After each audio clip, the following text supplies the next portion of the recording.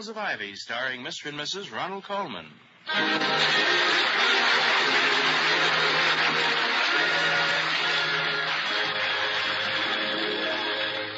Good evening. This is Ronald Colman. And Benita Colman. Inviting you to join us again on the campus of Ivy College. And now, the Halls of Ivy.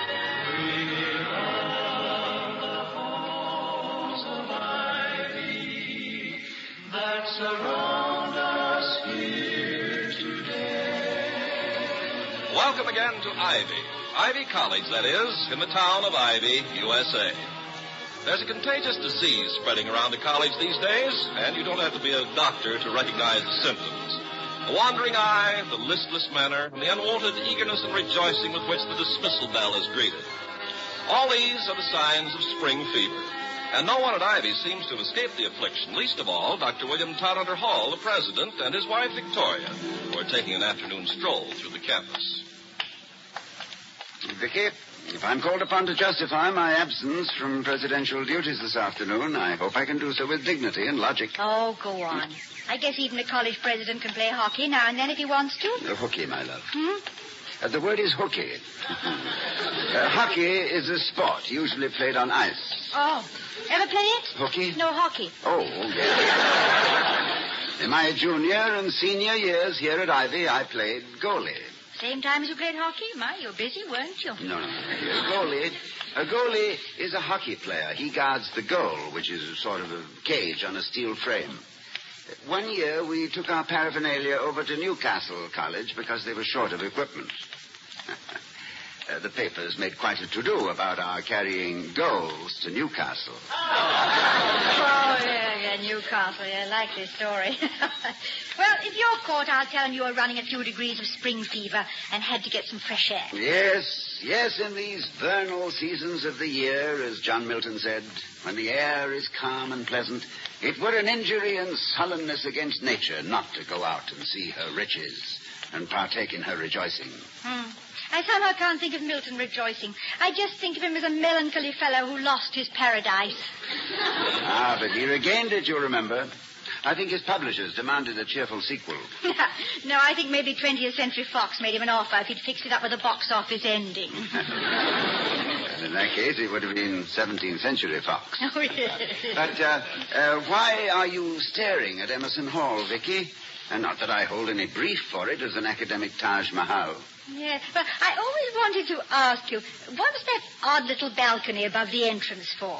Well, that, my love, is known as Applegate's Folly. It was originally designed by Applegate as a niche to hold a statue.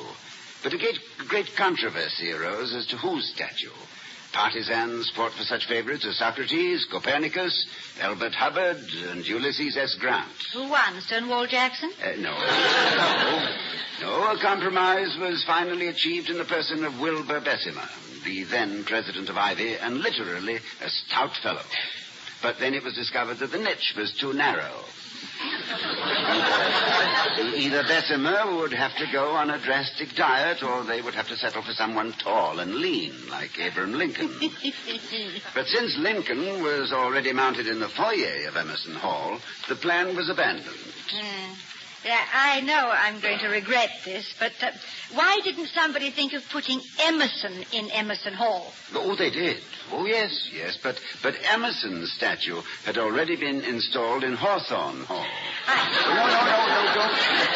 No, don't ask me why. No, I don't know. Yeah, well, anyway, that I understand completely. Now, my Aunt Edith always kept the pepper in the salt cellar. Yes, well, that's a parallel case. Yes. Let's cut across here, darling, and go home by way of the horticultural building. Oh, it smells so good over there. Maybe I can beg a handful of jonquils for the living room. Splendid idea, Vicky. A little floral decoration. Hello, Miss Hall. Hiya, Doc. Hello, Grogan. Pull over to the curb and shut your motor off a minute, will you? Why, of course, Grogan. Have we violated some pedestrian regulation? Nothing personal, Doc, but if I was to let you go through here, cutting across the flower beds, every knucklehead in this brain factory of yours would have been tramping all over the place in their size 12s. And it ain't fair to Newts in the garden. Well, I'm sorry, Grogan. It was my idea, and I didn't know anything was planted here. Nobody ever knows anything is planted here because nothing ever comes up. Anything Knudsen grows here is strictly for the boys. Did it ever occur to anybody to put up a sign saying keep off or something, or am I oversimplifying? Oh, you ain't oversimplifying, ma'am. You're underestimating. Underestimating what, Grogan? Well, the talent these kids around here got for larceny. I'll put up a dozen signs. Every time I turn my back, somebody swipes them. If a sign stays up for 3 months, nobody wants it. But a fresh painted sign, with the varnish not hardly dry yet, this is a prize. They gotta steal it. What's the psychology of it, Doc? Oh, it's a psychotic reversion, Grogan. Definitely related to the Oedipus and Electra complexes. No. Yes, with overtones of frustration. Stemming, undoubtedly, from a traumatic experience in the cortex or medulla oblongata. Ain't it the truth? The undergraduate compulsion to acquire public notices is an inverted form of exhibitionism, underscored by a neurotic disturbance in the realm of the anxiety syndrome. Ooh, what spring does to him. It's an aberration, commented on and documented copiously by the Viennese psychologist Van Schmickelberg in his monumental Auf Niebenhauer Blickenspiel, and supplemented later by Dipfelmeier, as set forth in his 12-volume Schlagenpfeffunde den Linden mit Pfeffernussen in der Kringelsturm. It's amazing, Doc, the way you and me think along the same line. I'm sure he'd like to lend you von Schmickelberg's book any time you want to read it. What was the name of it again, dear? You mean the Kriegswasser nicht verstören in der Aufgeschmache? No, I mean the expander der Dudelsack Pfeifer. No. There's so many of them. Yes. Well, Grogan, I'm sorry we violated the regulation. That's okay, Doc. I spent half my life keeping people from taking the shortcut, and the other half looking for stolen signs, the brass ball off the flagpole, the skeletons out of the medical building. I find them, read them the riot act, growl at them, and say, listen, chums, no more, see? And what happens? They pat me on the back and say, good old Grogan, the student's friend. And you know they mean it, Grogan. Well, before it goes to my head and I start pinning medals on myself, I gotta go track down 25 missing Somalians. $25? Yeah, and it's a mess, Doc. Some gal loses $25 from one of the dormitories, so I gotta right away start making like Scotland Yard, with a dean of women breathing down my leg like a police commissioner. Well, if this is true, Grogan, it's a serious charge. Oh, don't I know it? And the trouble is, every time I look at these nice kids, I can't believe one of them might be a crook. They can steal my good signs, and I don't worry.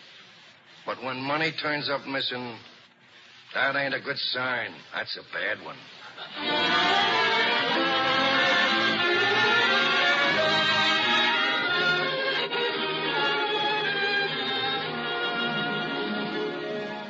Darling, it's nearly 5. Aren't you about through for the day? One more appointment, Vicky. Dean Huxley called, and she's sending one of her young charges over to see me. Oh, dear. Some co-ed out late again without a pass, I suppose. No, this is one of our most exemplary students, Eleanor Joyce. Eleanor? Mm-hmm. Oh, she's one of the bright and busy ones. I don't know how she finds the time. She's on half the student committees this year. Yes, but why does she want to resign from the most important of all of them, the Student Judiciary Council? Yeah? Maybe she flipped her lid. Flipped her lid. It's a slang expression. I know, dear, but it was not originally a slang expression. No, it derives from our American Revolution. Really? A soldier from a New Hampshire regiment named Philip Lyd. Philip O. Lyd, to be exact. He was in the habit of going all to pieces at the first rattle of musketry. So, doing a Philip O. Lyd soon became a New England expression. And by 1800 had become corrupted to flip the lid.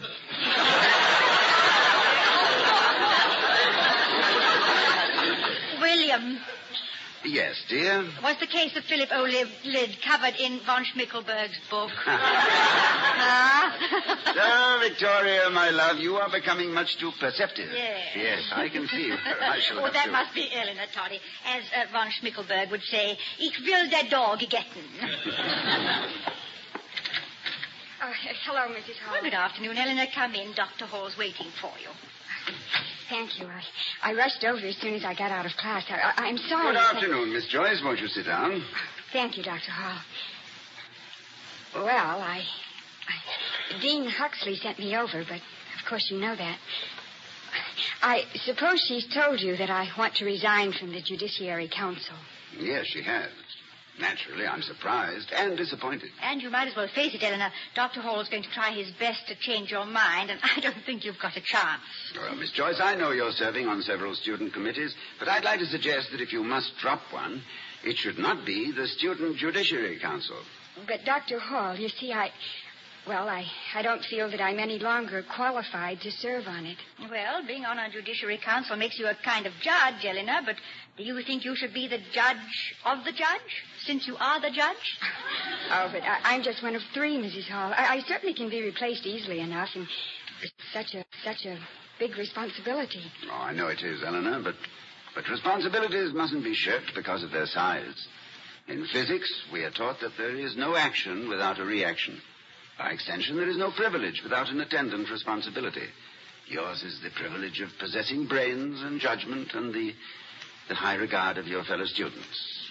Your obligation is to use these possessions wisely and for the common good. But, Eleanor, you must have had a good reason for wanting to resign.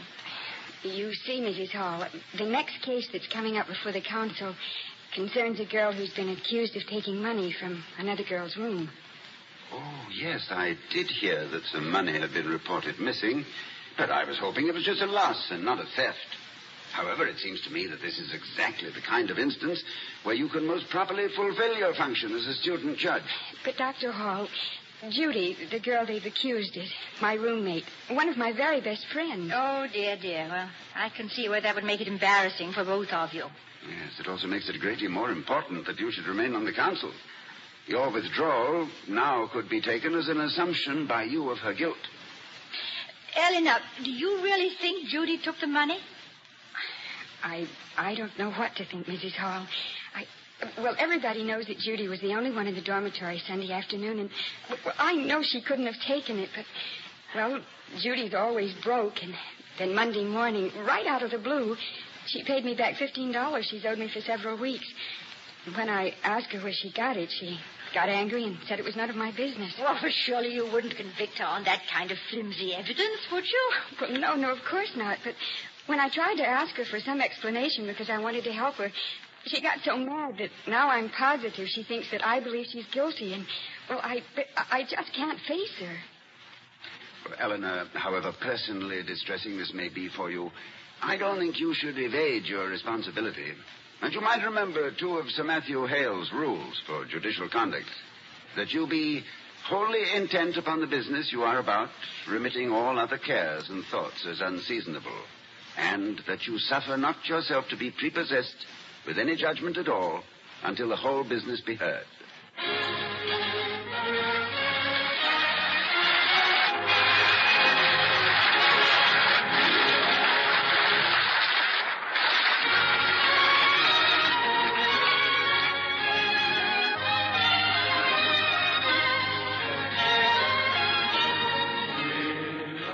The Voice of America is bringing you this presentation of The Halls of Ivy, starring Mr. and Mrs. Ronald Colman.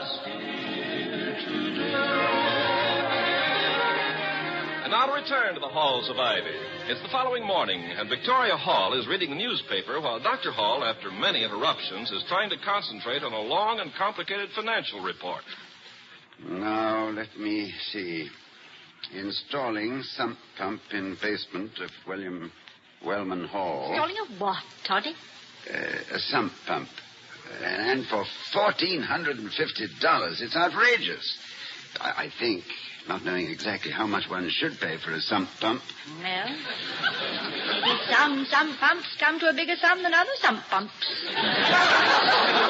Incidentally, what exactly is a sump pump? Yeah, and please don't refer me to that Viennese authority von Schmickelberg. No. A sump pump, my love, is a pump installed in a sump. A sump is a pit or reservoir. Now, if I can have a moment's quiet, it seems to me that $1,450. Oh, I'm so what sorry. happened? I'm sorry. I thought I'd take the receiver off the hook so the phone wouldn't ring and disturb you while you were working, and I dropped the telephone. Oh, well, thank you just the same. Sorry. Now, let me see. For $1,450 for installing the something. Well, what's that? Oh, it's just the vacuum cleaner, dear. I'll get Louisa to turn it right off. Oh, it's inevitable. Louisa has an infallible sense of timing. Whenever I have work requiring concentration, this and no other is the time for vacuum cleaning. I know that some people would enshrine the man who invented the vacuum cleaner among the immortals. But I, who ask only for one little moment of cloistered quiet... Oh, darling, Louisa must have heard you. She's turned it off. When you think that for the sake of a speck or two of dust, you endanger the delicate tissues of our neural system, and when you consider that $1,450 for the sump pump plus $648. Yeah, well, it's all right. Louisa will answer the door. $1,456. No. Oh, no. I've been looking at the wrong figure. I'm over here, darling. Yes, I see. Oh, I see. I don't add the $1,450. That's included. Oh, dear. Come in, Louisa. Excuse me, Dr. Hall. The mayor's here. Mrs. Hall, I put it in the icebox. Yeah, well, thank you so much, Louisa. It's very thoughtful of you, and I'm glad you told me. I know you don't like me to, Dr. Hall, but it was turning green. But what can you expect when you've had it since Christmas? Well, if I've had it since Christmas, Louisa, you might just as well throw it out. It's even too late to reply by telegram. That's the funniest thing I ever heard, Dr. Hall. They say that sometimes when cheese gets old, it smells so strong it can walk away by itself. But I never knew it could walk as far as the telegraph office. Oh, it's the cheese you put in the icebox, not the mail. That's what I said, Mrs. Hall. Oh. Now, what did I do with the mail? Well, what's that peeping out of your apron pocket? Oh, my. Here you are, Dr. Hall. Here's the mail. Thank you, Louisa. And, Mrs. Hall, I'll just have to sweep today. Well, got my work to do. Must have been a hairpin. Now, how does a hairpin make a cheese turn green? Yeah. Well, it's a good question, and I have silly answer. The hairpin was caught in the vacuum cleaner, darling, and that's why it stopped so suddenly. Oh, hairpins. Yes, I must remember that. In the future, when I want quiet, I shall tiptoe out and silently strew hairpins all around. Yes. And just as silently pay the repair bills, I'm sure. Any mail for me? Vicky, look at this. $25. Oh, Toddy, you won something. Have you been sending in box tops again? Huh? Trying to win a little dandy space patrol disintegrator with a built-in rocket signal? No, listen to the note with it. I'm sorry I caused such trouble. Judy Buckley didn't steal the money. I did. I just wanted to borrow it. But since there's been so much fuss, I'm returning it. I hope this clears up everything without any further trouble for her.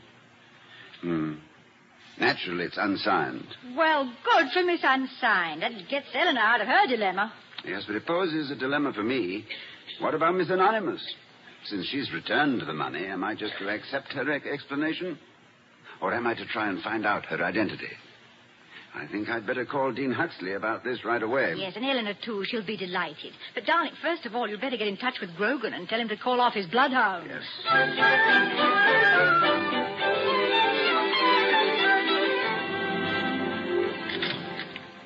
Hiya, cutie. Just wipe your shoes on the matting, Mr. Grogan, and don't call me cutie. Okay, lammy pie. Wipe your feet good. Got enough mud on them to plant petunias in. What's home?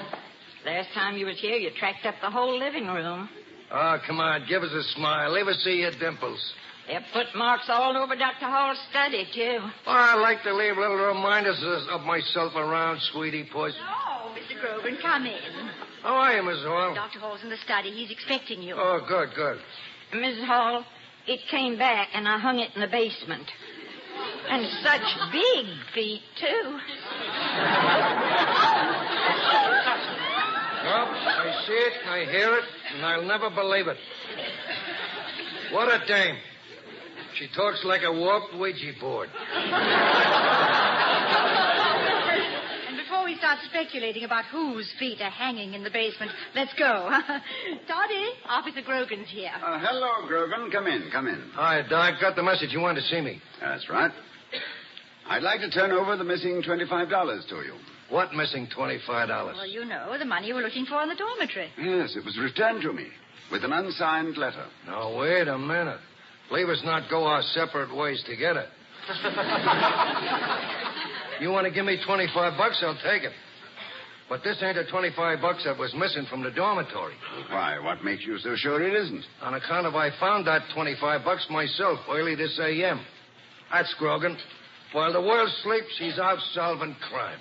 But how could you have found the stolen money? It was returned to Dr. Hall in this morning's mail. That money wasn't stolen. It was just mislaid.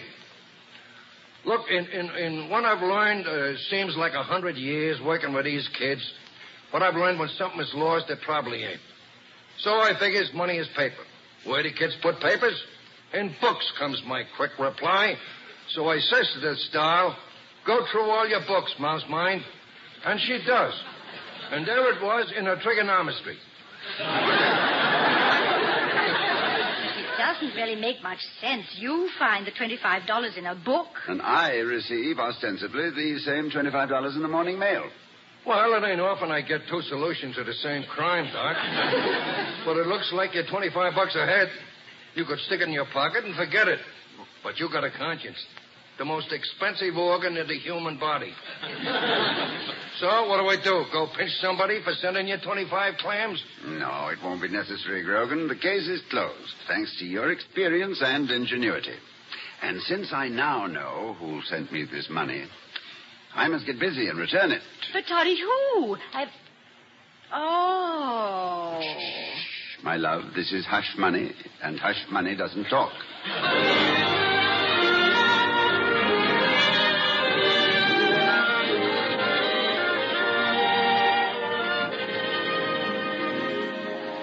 I sent for you, Eleanor, because I knew you'd be glad to hear that your friend Judy's innocence has been completely established. Oh, it has? Well, that's wonderful, Dr. Hall. Yes, Officer Grogan was just here and told us the good news.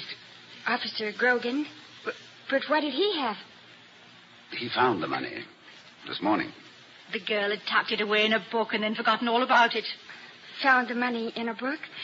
Oh, but that's not... Yes, it wasn't stolen at all, Eleanor. Oh, then... Oh, Dr. Hall, but I... Oh, dear. I also wanted to see you because I have something to return to you. Something I received in the mail this morning. $25. It's yours, isn't it, Eleanor? Yes, it is, Dr. Hall. I was very stupid, wasn't I? Oh, I would rather call it a little impulsive and premature, Eleanor. You didn't give your friend Judy a chance. No wonder she was furious with me. I don't blame her. I'm furious with myself. Well, fortunately, Eleanor, nobody is guilty and nobody has to stand trial. You weren't aware of it, but you were compounding a felony that never existed. Even if you had shifted the finger of accusation from your friend, suspicion would still have remained very much alive in your own mind. And if Mr. Grogan hadn't solved the mystery, you would have left everybody wondering who took some money that was never stolen.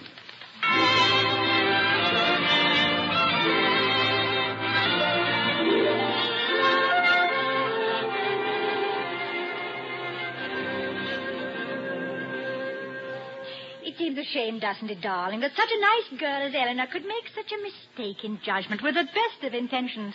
Well, Vicky, as Oscar Wilde observed, whenever a man does a thoroughly stupid thing, it is always from the noblest motive. You were very gentle in handling her, Toddy. And now, while you're enjoying the satisfaction you so richly deserve for the solution of this case, I've got a mystery of my own to solve. And what is that, my love? I've got to go and find out whose feet Louisa hung in the basement. And I hope it's von Schickelberg's.